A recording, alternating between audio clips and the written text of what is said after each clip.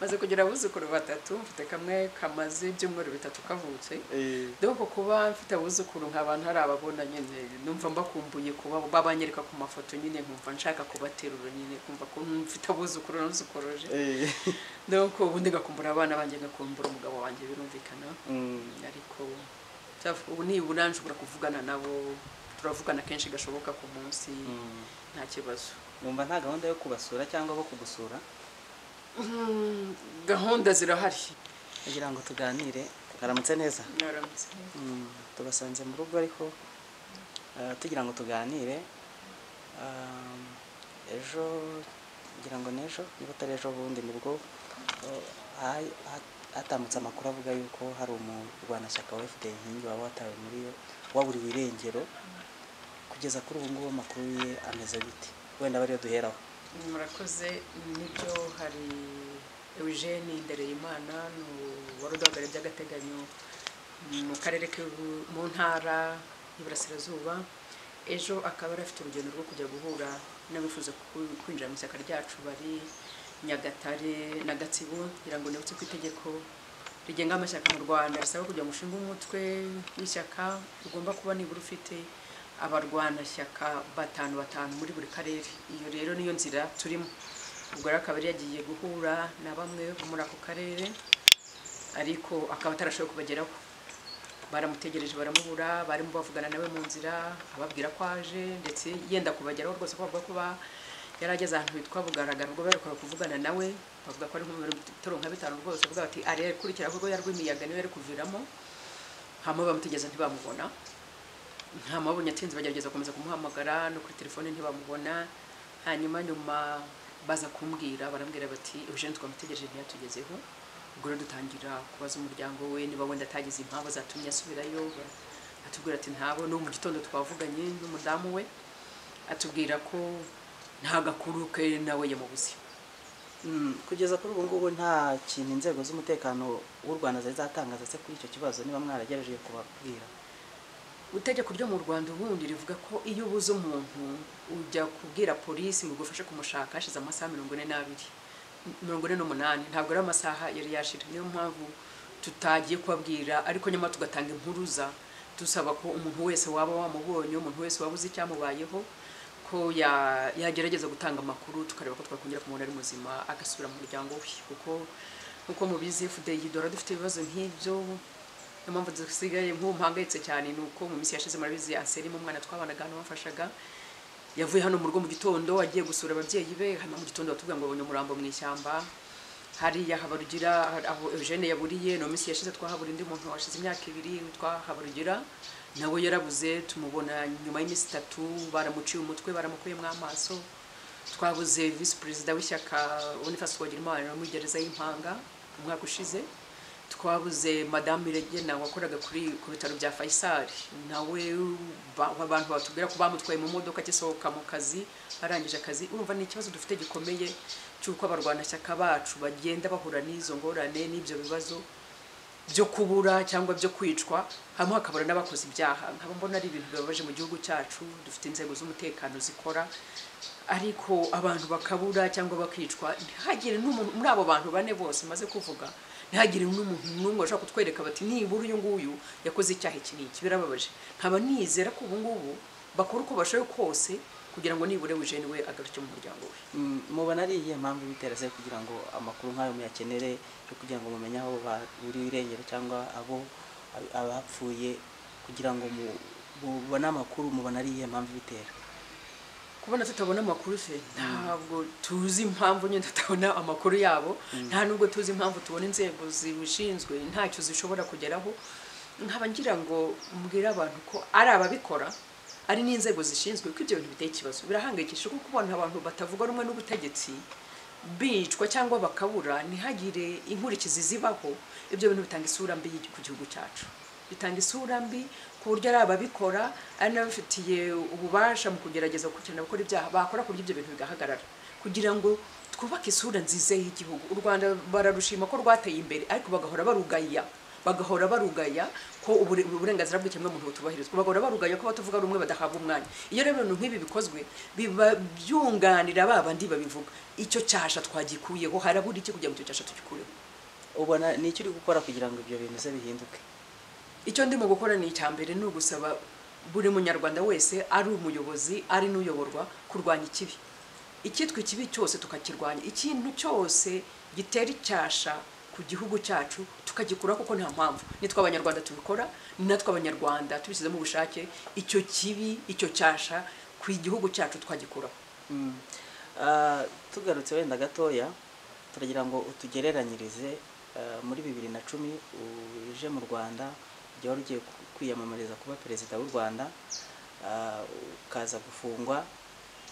Ugiye kutugereranyiriza icyo gihe cyo gufungwa n'igihe waje mu Rwanda n'ubu ngubu uri mu Rwanda, ubona bimeze gute? Bigereranye mu bireba iki, kuko ni byinshi byo wagereranya n'ubuzima busanzwe bw'igihugu. Ndakubwira ko mbona amazu meza muri Kigali yiyongereye, n'imibereho n'uburyo wakoze, wenda niba waranatembera ukajya mu ntara, uburyo wabonye abanyarwanda babayeho bate kuva icyo gihe kugera ubu ngubu, no muri gereza turagira ngo tubwire no muri gereza bimeze gute, aho wanyuze hose utubwire uri mu Rwanda. Biragoye ubuzima bw'igihugu kubivuga muri interview y'iminota ingahe. Myaka cyambere ngira ngo mvuge nuko 2010 ntabwo nagize umwanya uhagije wo kugenda. Ndibuka ko maze amezi 2 gusa ngeze mu gihugu, nahise namburwa uburenganzira bwo kugenda, buryo nta hantu nigeze ngera ngo mbe navuga ngo ngereranye uyu munsi ngereranye n'icyo gihe, ntabwo byakunda. Icyakora mu mujyi wa Kigali mpora ngendaho, nabivuga ko umujyi waragutse, ndeba ukuntu abantu bubatse, nk'ubu urabona kurirebera aho amazi ageze, bikantera n'impungenge, nkavuga nti ku butaka bwo guhinga tumaze twubaka tuzatungwa n'iki, kandi umubare munini w'abanyarwanda utunzwe n'abahinzi. Umujyi wa Kigali urasa neza, uraserimutse, ariko uganira n'abawutuye barakubwira bati ubukene buratwishe. Ikibazo cy'ubukene, ikibazo cy'ubukene naragisanze n'ubukene cyane ntikirava mu nzira, ariko n'ibyo turabizi ko igihugu cyacu ni igihugu kikiri mu nzira y'amajyambere, turacyafite ibibazo by'ubukene. Abantu bagomba gushyiramo imbaraga kugira ngo dushake uburyo igihugu cyacu cyakwivana muri ubwo bukene. Ibyo mpunze kuvuga iteka, hari ubushake abanyarwanda tugashyira hamwe tukubaka igihugu cyacu, nta cyiza cyo kuri isi tutageraho, n'ubwo bukene twabusohokamo, ariko habaye ubushake bwa politiki buha buri wese kwisanzura. Kuko nko mu kibazo cya mbere dufite, kuba abantu badashobora kwisanzura mu gihugu cyabo, kuba umuntu ashobora kuba yazira ko ari muri opposition. Nge ndafata iyo position abambabarira batemeranywa nanjye, ariko ntabwo nshobora kumva ukuntu abantu bo muri FDI mu myaka 3 gusa batwibasiriye, hakabupfa abantu 4, hakabura abantu bangahe. Ntabwo byumvikana, hari ikibazo gikomeye. Rero ngasaba bo bireba, kuko hatari ubwisanzure mu gihugu ngo abantu batange ibitekerezo byuko babona wenda bitagenda, kuko abantu bagomba kumva muramvuga opposition, ntabwo turabanzi b'igihugu.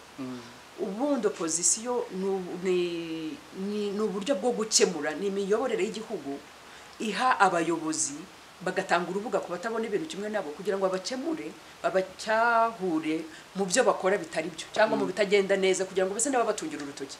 Ntabwo rero niyo umuntu atunze urutoki aho bitagenda neza ngo hanyuma bamufate nk'umwanzi, bumve ko ari umuntu ugomba kurigiswa, umuntu ugomba gufungwa, umuntu ugomba kugira gute, mbese gutera ikintu gisa no kugira ngo habe ikintu cy'ubwoba mu baturage. Nabyo ntabwo ari icyo tugomba kurwanya.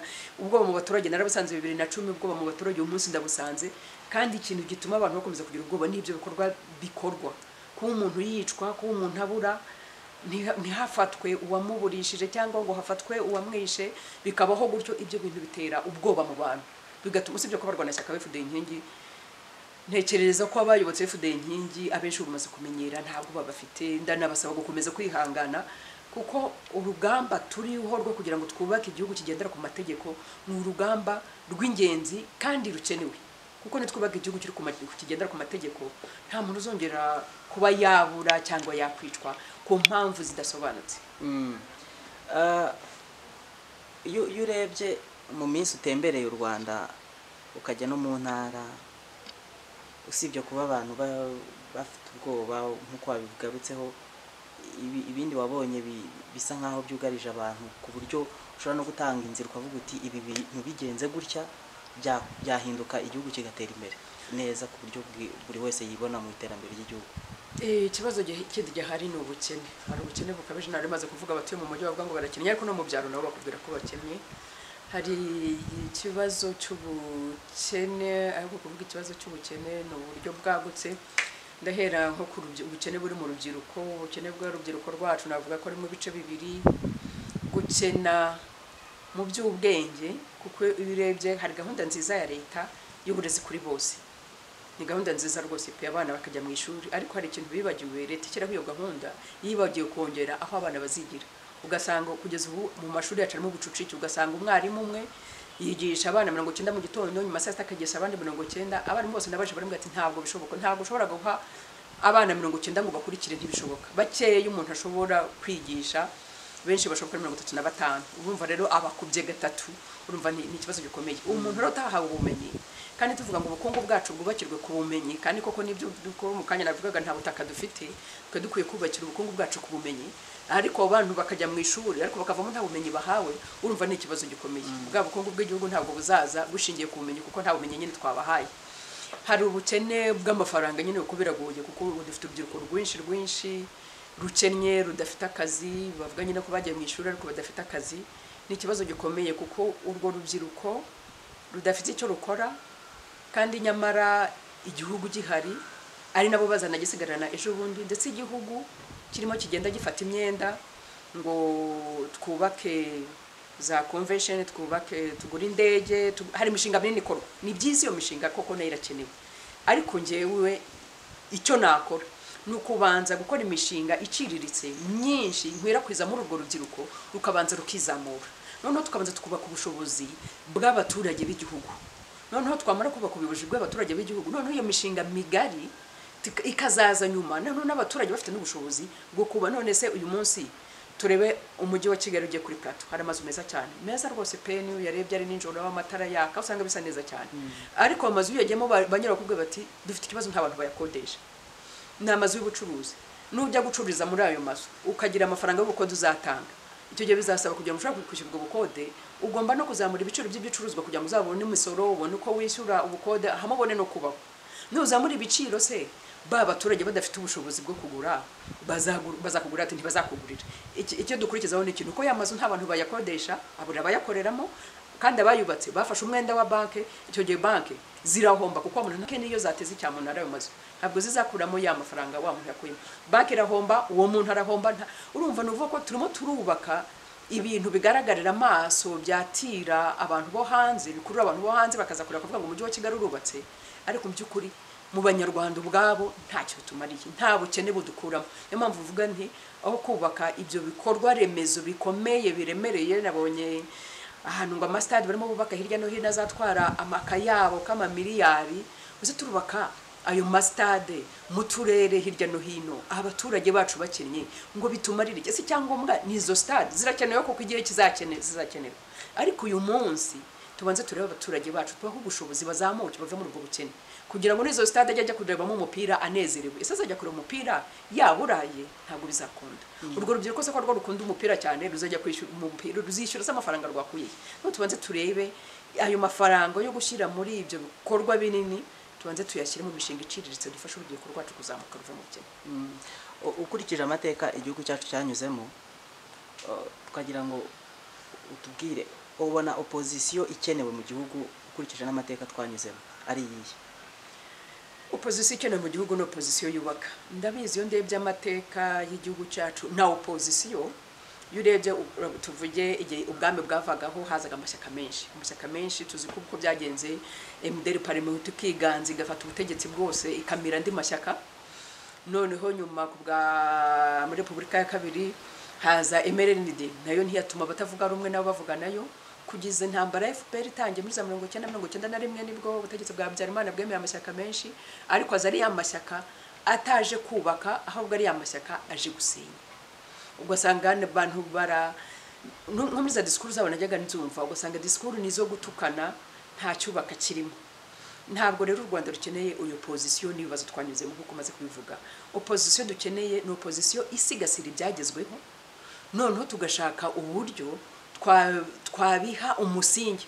hari byinshi byagezweho namaze kuvuga ayo mazu maze kuvuga byinshi hirya no hino ariko bibuze ikintu kimwe bibuze imizi ituma bifata imizi igomba gutuma bifata ya mbere ni ihe ni gukora ku buryo buri muturage wese abone icyarya mu gihugu ubukungu buhari bwasaranganywa abatuye igihugu bose ntusange bamwe ari bo bafite amafaranga abandi bose bakeneye usanga bamwe bafite amafaranga menshi cyane abandi barakeneye ntacyo bafite cyo kurya icya kabiri ni uguha indi mizi u Rwanda rukeneye ni ugutanga ubwisanzure tukagira demokarasi kuko igihugu abantu badashobora kuvuga icyo batekereza igihugu abaturage badashobora kubwira abayobozi bati turabacyamura hariya ntabwo ari byo iyi mishinga mufite ntabwo dufitiye akamaro ahubwo twebwe twifuza ibyo dufitiye akamaro ni ikintu umuturage agira ijambo mu bimukorerwa ndabyumva mu bayobozi bakunda kuvuga ngo umuturage agira ijambo ariko mu by'ukuri ujya koza umuturage avuga ati nta jambo mfite niyo nditanze usanga umuyobozi ambwira ngo uzongere kuvuga uzabona donc rero bahe umuturage ijambo tugire demokarasi nibwo buryo bwo gusigasira ibyagezweho kuko urabona nk'ubu opposition dufite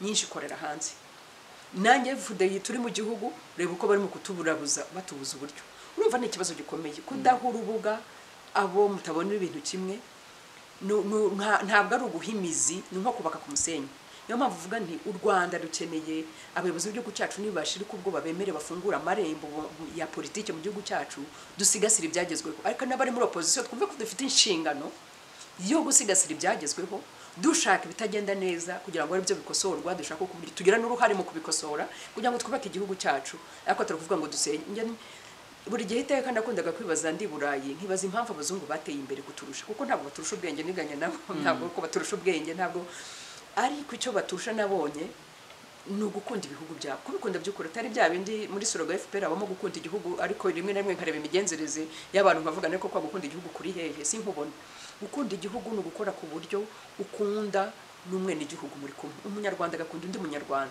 mukumva ko mugomba gufashanya mu kubaka igihugu cyacu ibihugu byindi byateye imbere kuko uje ku buyobozi ntawe ugundira ubuyobozi cyo ni cyambere arareka n'abandi bagapigana nuje ku buyobozi ntaze wumva ko agomba gusenya ibyagezweho ukaza wumva ko ugomba gukomereza aho undi yarageze ugiye gukosora ibitaragendaga neza byagendaga neza bigakomerezaho ibitaragendaga neza ukabikosora ariko ntuzuje gusenya twe rero si mu Rwanda gusa no muri Afrika nkunda kubona umuntu akaza agahita akora nkaho undi atabaye ugashaka kubisiba byose mutangire ku busa ugasanga amavudo hori iteka dusa n'abatangira ndagira ngo mu Rwanda twiga umuco wo gusigasira ibyagezweho dukosora ibitagenda neza noneho n'ibyagezweho dushaka uburyo bikomeza gukomera umuntu ashobora guhita yibaza akavuga ati ariko se mu Rwanda dufite amashyaka menshi agera muri 11 niba ntibeshye hari rimwe abiri yagiyemo byavuga ko atavuga rumwe n'ubutegetsi umuntu akavuga ati ibyo ntabwo byaba bihagije hari ayandi bwo yaba hari ibindi bitekerezo bindi byaba bikenewe mu gihe inteko irimo abatavuga rumwe n'ubutegetsi nubwo ari babiri urumva bidahagije ntabwo ikibazo dukeneye ari umubare w'amashyaka menshi ikibazo dukeneye n'umubazo w'ibitekerezo binyuranye kandi byubaka ayo mashyaka yose umbwiye sinzi n'uburyo ukurikira inama zo muri parlement njya numva namwe abanyamakuru mujya mubisubiramo murimo mubinenga ibyo kana kavuze ntacyo nongera ibyo kana kavuze ntacyo nongera ibyo kana bose batekereza kimwe muri parlement donc dukeneye rero andi majwi ashobora kuvuga ati iki ngiki nyamara nge ndabona cyagenda gutya iki ngiki ndabona cyagenda gutya reka nango urugero mu minsi yashize ari kiganiro nakurikiye numva ndumwe nibaza n'abanyamakuru ni kuri radio nacyumvaga mu nteko kubanza ari habaye ikibazo cy'amagereza bampangakisha ko nabaye muri gereza ubuzima bubi bwo muri gereza iyo rero bavuze bati harimo ikibazo none ugasanga nk'umuparomanteri umudepite arimo aravuga ati nta kibazo gihari ati icyo kibazo ntikizanagarukiye no muri parlement ntimuzongere no kukivuga ndibuka nari kuri sinibuka radio nabikurikiyeho baravuga bati umuparomanteri avuze nta bibazo muri gereza nta bibazo birimo ntibazanagarukiye muri parlement bati dutanze iminota 10 gusa abantu bahamagara abantu barahamagaye bavuga ibibazo none nkibaza ese umuparomanteri wahagara ari mu nteko ishinga amategeko ahagara umuturage akavuga nta kibazo gihari abaturage kuvuga ngo ikibazo gihari ese umuparomanteri n'abaturage bajya begerana akumva ibibazo by'abaturage cyangwa se nyine ari muri ya parlement kuvuga ngo ntacyo nongeraho hanyuma bikarangira gutyo gusa atabanje kumva ko ibibazo by'abaturage ko ntekereza ko uwajyanye ikibazo mu nteko nuko icyo kibazo azi ko gihari none uko umuparomanteri avuga ngo icyo kibazo ntabwo gihari nese umuntu avuga ikibazo kidahari ntabwo bibaho bajya bagerageza gutega amatwi abantu niba umuntu avuze ati hari ikibazo ubanza urebe se kirahari kuko guhakana ibibazo buhari nkunze kuvuga nti kuba hari ijambo mu Rwanda ryamamaye ngo gutekinika. Iyo dutekinitse nta wundi tuba dushoka. U Rwanda ni urwacu nk'abanyarwanda. Ese ibikorerwamo bitari byo birahari. Tubyemere, ntabwo turi abatagatifu, nta nubwo turi muri paradizo. Birahari bitagenda neza. Dukora iki kugira ngo ibyo bintu bikosore? Aho kuvuga ngo nta bihari ugashaka urabihishira se, ntabwo ushobora guhishira ibibazo, ntibishoboka. Nkaho ahantu haba hari umuriro hanyuma ukarenzaho ivu ukajya ubwira abantu ngo nta muriro urimo. Urimo wishuka kuko ugiye umuntu azakandagira amazashya. Ibyiza nuko nibazo bihari, kubihakana ntabwo ari cyo gisubizo. Ikiza dukore kuri ibyo bibazo biva. Ukurikije hari ikintu garutseho ngira ngo wenda wongere ukivuga nari nacyo kubajije ariko ntabwo wakivuzeho neza nkuko numvaga nabishakaga. Ikintu cyo muri gereza, wabaye muri gereza, nta hantu wabaye imyaka itari mikeya. Nagira ngo tubwire ubuzima bwo muri gereza wari ubayemo nubwo abandi babonaga babayeho. Ubuzima bwo muri gereza ntabwo ari ubuzima bworoshye. Nibyo namaze imyaka 8 muri gereza. Imyaka 5 ya mbere nayibaye mba ngenyene ahantu nta wundi muntu nabanaga nawe, ntabwo nzi ubuzima bw'abandi bafunga uko bwari bumeze. Nari mfunze mu buzima bwa ngenyene. Hanyuma imyaka 3 ya nyuma niyo nashoboye kujya kuba mu bandi bafungwa. Ikintu cya mbere nabonyemo hamwe ubukene bukabije. Harimo abantu bafunzwe bamazemo igihe, imiryango yabo irabasura kwageraho ikananirwa, ugasanga abantu ntibakibageraho, ugasanga umuntu nta gasabune ko gukaraba, nta gasukari mu gikoma kitagira isukari, nta indyo yo muri gereza ngira ngo abantu barayizi ni ibishyimbo n'ibigori. Agahera ku itariki ya mbere z'ukwa mbere akazageza ku itariki ya 31 z'ukwa 12 iyo myaka yose arya ibyo biryo. Harimo ikibazo gikomeye cy'ubukene cyane ku buryo ntekereza ko iyo numva ministre w'ubutabera mu kuvuga ko ari gushaka uburyo bucucike ndetse n'umukuru w'amagereza, komiseri w'amagereza bavuga bati tugushaka uburyo bucucike bwashira mu magereza, icyo kintu mba ngikigikiye cyane kandi mba ntumva kuko nibyo arimo bucucike bwinshi ku buryo ibyiza. Hari n'abantu busanga bafunzwe, usangaga nk'umuntu ahubwira ngo afunzwe kubera ko yibye igitoki, noneho umuntu w'ibye igitoki agasanga yarakibye kubera ubukene, yabuze icyagaburira abana be, aremera ajya kwa muturanye ujya gutema igitoki. Baraje bamufunze amezi 6. Uwo muntu bafunze amezi 6 byonyine leta nirimo umugaburira kandi afite n'abana yasize, noneho yarimo yibira, noneho basigaye ku gasozi. Ukibaza utese ubu ngubu ikibazo cyakemuwe muri ibyo bibazo ni ikihe? Ubukene bwe ntibuvuyeho, leta ahubwo niyiri ujye kumugaburira, n'abana bagiye guhinduka ibirara kuko nta muntu basigaranye bitaho. Ugasanga aho kugira ngo bakemure ibibazo ahubwo barimo barazanamo ibindi bibazo. Ngasanga ni byiza muri iminsi nufishije ko hari gahunda yo kugira ngo bashyireho umuringa, abantu bakoze ibyaha bitaremereye bajye bambara iyo miringa. Nibyo byiza kuko hari uburyo wasangaga umuntu afunze ugasanga umuryango we wasenyutse, ugasanga mu by'ukuri haravuka mwibazo wakira ku munzani ingaruka zo gufunga k'uwo muntu, ugasanga kumufunga ntacyo byari, kutamufunga ari byo bitari byiza, icyo bitwara kurusha kumufunga kuko hari byinshi byapfuye. Hari ubuzima rero bubi kandi bugoye muri gereza. Icyo kibazo cy'ubucucike ni bakivanaho ku buryo hasigara abantu leta ishobora gutunga uko bikwiriye. Ntekereza ko bazaba bakoze igikorwa cy'ingenzi. Nagira ngo noneho utubwire icyo uri guteganya nyuma y'uko hari abarwanashyaka babona ko bari kugenda bahohoterwa. We ntabwo biraguca intege, ntabwo uri buze kwibaza uti ngewe se birangendekera gute? Ejo bundi hari amakuru yatambutse yavuga ko hari intari imwe wari wagiyemo, bavuga ibintu byinshi bitandukanye. Weho nta umerewe utubungu, ntabwo bufite? Ni ikibazo gikomeye abantu bakunda kumbaza, ariko mbwira abantu iteka ko urugamba rwa demokarasi ntabwo ari urugamba rworoshye. Hari abantu bajya bicara bavuga ngo urugamba rw'amasasu. Icyambere cy'urugamba rw'amasasu ntabwo rukenewe mu Rwanda, kuko mu Rwanda icyo dukeneye nuko hatangwa umwanya uko abantu batangamo ibitekerezo by'uko babona ubuzima bw'igihugu bwagenda, ubundi buryo bwo gutekereza nicyo dukeneye. Ntabwo rero ibyo bisaba amasasu, ariko n'urwo rugamba rwa demokarasi turiho narwo ntabwo rworoshye. Ni urugamba rugira ibitambo, urumva amaze kubwira abantu bacu bamaze kwicwa, bamaze kuburirwa irengero, ariko ibyo ntabwo biduca intege kuko urugamba n'urugamba. Ntabwo wajya gutangiza ibintu gikorwa nk'icyo gikomeye cyo gusaba uti ndasaba ko abantu bahabwa ijambo mu gihugu bagatanga ibitekerezo byubaka, ibitekerezo bidasenya, hanyuma ngo utekereze ko ibintu bizorohanyereye. Ni ibintu rero bitoroshye. Nkaba nsaba abarwanashyaka bacu kudacika intege, kumva ko turi ku rugamba urugamba rukomeye ruzadusaba kwitanga, ruzadusaba kugira, ariko ntabwo twabaho mu bwoba. Ntabwo nkunze kubwira abantu umuntu apfa umunsi w'iyo wageze. Iyo wageze ndi umukristo wemera Imana, nzi ko umunsi Imana yanditse nzarangiza ubugingo bwanjye muri iyi si ngahindurirwa ubuzima, ntacyo nakora ngo mbihindure, ntacyo. Niyo mpamvu numva ngomba gukora icyo numva ngomba gukora, hanyuma igihe cyazagera ngataha. Ariko ntabwo nabaho mu bwoba mvuga ngo ntabwo, cyane ko nzi ko icyo ndi mu gukora ari cyiza atari kibi, kuko nifuza ko umurage twe turiho uyu munsi, umurage twazasigira abana bacu ni u Rwanda rutagira icyasha, ni u Rwanda rw'abanyarwanda bashyize hamwe, bakorera hamwe, bumva ko ari abavandimwe bari mu gihugu kimwe, bubaka igihugu cyabo kugira ngo bakomeze biteze imbere, babeho neza mu gihugu cyabo. Umunyarwanda wese yumve yisanzuye mu gihugu cye, ntagire impunzi twongera kugira hanze, ntagire umuntu wongera kurigizwa cyangwa kwicwa kubera impamvu zidafututse. Abanyarwanda bakaba mu gihugu cyabo neza mu mahoro, nicyo nifuza. Rero uwo murage turamutse tusigiye abanyarwanda cyangwa ngapfa ari ibyo ndimo mparanira, kuri njye numva natahana ishema rikomeye. Tugiye mu bundi buzima busanzwe, umuntu akurebye mu maso, akurebye arabona hari impinduka. Ntabwo umuntu akurikije imyaka ufite n'uko umeze biba bitangaje. Ndagira ngo tubwire ikintu ukoresha kugira ngo ukomeze umuntu akurebe abone. Ntabwo umuntu ashobora kumenya imyaka ufite ngo ayihuje n'iyo uvuga. Iyo mvuga niyo yari kwe. No, ikintu cya mbere ni ukuha amahoro n'umutuzo.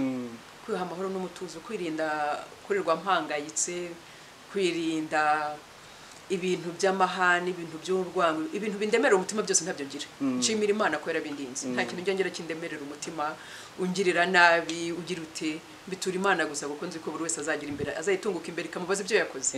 Mparanira rero guhora iteka nishimye no mu mahoro no mwituze, kandi ngashimira Imana ko yabimpaye. Ujya ukora siporo? Iyi siporo ndayikora buri gitondo, nibura nkora hagati y'minota 30 na 45. Uraterura se ibyuma ubigenza? Oya, nta byuma nterura. Wabonye ko mfite akantu gasa n'agapando, ndayirukanka hano, mfite ahantu hahagije, ndayirukanka 30 ngasimbuka umugozi, ngakora n'indi myitozo ngorora umubiri. Ntabwo nkora imyitozo ihambaye cyane, ni imyitozo yo kumfasha gukomeza kuba informe. Urabona siporo kenshi ikunda gufasha umuntu no kuruhura mu mutwe. Niyo numva naniwe rwose, ikintu kinduhura mu mutwe ni siporo. Iyo nirutse nkabira ibyuya mu mutwe rwose numva nduhutse, ngasinzira neza nta kibazo. Ubu usanga ukunda kurya iki? Nkunda kurya iki? Nkunda kurya ubugari n'isombe. Nkunda kurya ubugari n'isombe, ngakunda kurya agatoki gatetse neza koroshye kandi ubunyobwa. N'inyama zitari inyama zitukura, inyama z'inka sinzikunda cyane, ngerageza kuzirya gake gashoboka, ariko nk'inyama z'inkoko, amafi. Nko mu muryango wawe urabona hashize igihe mutabonana, kugira ngo iyo wumva ukumbuye. Uzi abantu nkumbuye se? Nkumbuye abuzukuru banjye ntari nabona. Ufite bangahe? Maze kugira abuzukuru 3, mfite kamwe kamaze ibyumweru 3 kavutse. Donc kuba mfite abuzukuru nk'abantu hari ababona nyine, numva mbakumbuye kuba babanyereka ku mafoto nyine, nkumva nshaka kubaterura nyine, kumva ko mfite abuzukuru n'uzukoroje. Donc ubundi ngakumbura abana banjye, ngakumbura umugabo wanjye, birumvikana. Ariko ubu nibura nshobora kuvugana nabo, turavugana kenshi gashoboka ku munsi, nta kibazo. Numva nta gahunda yo kubasura cyangwa bo kugusura? Gahunda zirahari. Ngiye kugeza ubu sindabona uruhushya rwo gusohoka mu gihugu. Naranditse nsaba ko amezi makeya nkajya gusura umuryango, ntabwo bari bansubiza. Nandike Minisitiri w'Ubutabera ko n'ufite mu nshingano, ntabwo bari bansubiza. Hanyuma umuryango wanjye nawo cyafite gahunda nyinshi, baracyareba, rimwe tuba twapanze hamwe hagacamo ibindi, kuko abana nubwo babyaye ariko baracyari mu mashuri, bariga bakanakora, ugasanga rero guhuza gahunda z'ishuri z'ingo ari ikibazo kigoranye, ariko turacyari kizashoboka. Noneho reka tugane ku musozo, utubwire icyo wumva wasaba abantu, yaba abarwanashyaka bawe, igihugu muri rusange, n'inama wagira abandi bantu wumva wagira inama. Urakoze. Icyambere nongera gusaba abanyarwanda muri rusange no gukunda igihugu cyacu, ariko bitari mu magambo no mu bikorwa. Gukunda igihugu cyacu nuko nta kibukorera igihugu cyawe. kuvuga ko nta kibukorera igihugu cyawe ni ukuvuga ko n'umunyarwanda ubanza ukamwubaha. buri gihe nkunze kuvuga ko iyo wishe umunyarwanda ujye umenya ko uri umwanzi w'igihugu, kuko ni amaboko uba uciye igihugu. uwo munyarwanda ariko ari kuzamarira igihugu none uramwishe. rero abanyarwanda gukunda igihugu bitari mu magambo ariko mu bikorwa, ukunda umunyarwanda nkawe, wumva ko ari umunyarwanda nkawe, umwifuriza ineza, wumva ko umunyarwanda uri mu gihugu ari uri hanze, twagombye kumva ko dufite igihugu tugomba kugikunda kandi tugikorera tugiteza imbere. twishyize hamwe tugateza imbere, kuba umuntu mutavuga ibintu, mutabona ibintu kimwe, mutabitekereza kimwe, ntibibe impamvu y'urwango, ahubwo bikaba isoko tuvomamo imbaraga nyine zo kubaka cya gihugu cyacu. kuko iyo mufite ibitekerezo binyuranye mukabihuza, mubibyazamo ikintu cyiza, kurusha ko abantu bumva ko bagomba gutekereza kimwe. Ntabwo dushobora gutekereza, miliyoni 12 z'abanyarwanda ntabwo dushobora gutekereza kimwe, ntibyakunda. twemere ibyo bitekerezo byacu binyuranye, ahubwo turabibyazamo izihe imbaraga zo kugira ngo twubake igihugu cyacu, twubake igihugu kigendera ku mategeko, twubake igihugu cyubaha buri mwene igihugu wese akakisanzuramo nta kibazo gihari. ngasaba abarwanashyaka b'ishyaka rya FDD inkingi kumva ko turi muri gahunda nziza, ibikorwa nakwita by'urugomo by'ubugome bidukorerwa ntibibe impamvu zo gucika intege, ahubwo zibumvisha ko turi mu nzira nziza, kandi ko icyo tuzagera umunsi tuzaba twubatse u Rwanda rugendera kuri demokarasi, tuzaba dusigiye umurage mwiza abana bacu. ngasaba abayobozi b'igihugu cyacu kumva rwose ko batagomba kugira impungenge zo kwemera opposition, kuko opposition dushaka kubaka mu gihugu ni opposition yubaka, ntabwo ari opposition isenya. ni opposition isigasira ibyagezeho, igakosora ibitagenda, igafatanya n'abandi gukosora ibitagenda neza, none tugahana imizi ibyagezweho, kuko gukomeza kuvutsa abantu uburenganzira bwabo buryo urimo kubakira ku musenyi, ntabwo urimo kubaka ibintu bikomeye. niba rero dushaka ko ibyagezweho tubiha umusingi ukomeye, tubitera inkingi, ni ukwemera abatavuga rumwe nabo bakagira umwanya, bagatanga ibitekerezo, bakagira umwanya mu kubaka igihugu cyacu. wenda akantu nari nibagiwe gatoya, nagira ngo utubwire wowe ubwawe, hari kuva wava muri gereza wakira imbabazi za Perezida wa Repubulika, hari ikibazo wari wagira mu buryo bwo kuba wagenda akagira uguhungabanya? wabivuze mu kanya wabivuze mu kanya. mu minsi yashize, ukwezi gushize, nagiye guhura n'abarwanashyaka nk'uko muvandimwe Twabuze Eugene yari agiye guhura n'abarwanashyaka. hanyuma tugezeyo twicaye, abantu baza baradusagarira. hanyuma nyuma yo kudusagarira banakora video, njye mvuga ni tekinoloji ni nziza, hari ibyiza hari n'ibibi byayo, kuko kugira ngo abantu bicare hariya bahimbe inkuru, bayishyiraho ngaho, bayitangaze, babeshya umuntu banamusebya. nk'ubu birambabaza kubona abo bantu amashusho yabo aragaragara, ariko ko nta n'umwe nigeze numva kurikiranwa, kandi nyamara amagambo njya kubona yavuze ko kumva avunze, nyamara bayavuze banambeshyera, nta n'uwigeze bakurikirana, kandi amafoto yabo aragaragara kuri YouTube, barigaragambye, abantu baraho bakivugira ibyo bashaka, ubuyobozi ntibubakurikirane. ariko biteye isoni, biranababaje mu gihugu cyacu.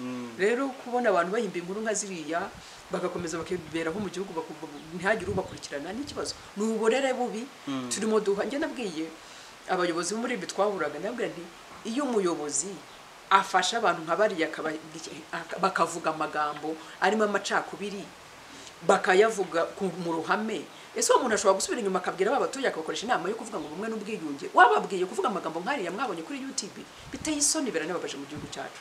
njye nasabye ko ibintu bigomba gucika, ntabwo ari inyigisho nziza, si urugero rwiza, nta nubwo no gukunda igihugu. wigeze usaba ko bakurikiranwa? sisi ndi muri RIB yantumye ujya kumbaza, babwira ko ibyo bintu ntabivuze. ndabwana ahubwo aba bantu ngenda ndashaka ko mubakurikirana, kuko ibyo bavuga sinabivuze, usibye no kumbeshyera n'amagambo bavuga ubwo yarimo amacakubiri bagobye gukurikirana, ariko sinigeze numva ko rugeze kurikirana. rero birababaje, kuko ntabwo wabwira abantu uri gukunda igihugu uri umuyobozi ukigisha abantu kuvuga biriya bintu, hanyuma ntiwanigere gukurikirana ugakomeza ukayobora. ubwo se turakunda igihugu, ubwo se turatanga uruhe rugero mubo turimo tuyobora. ibyo rero nituvuga nka opposition, ntabwo ari ukwanga igihugu, si ukwanga abayobozi, ni ukugira ngo ibintu by'amafuti bikorwa mu gihugu cyacu bihagarare. murakoze cyane. yego namwe murakoze.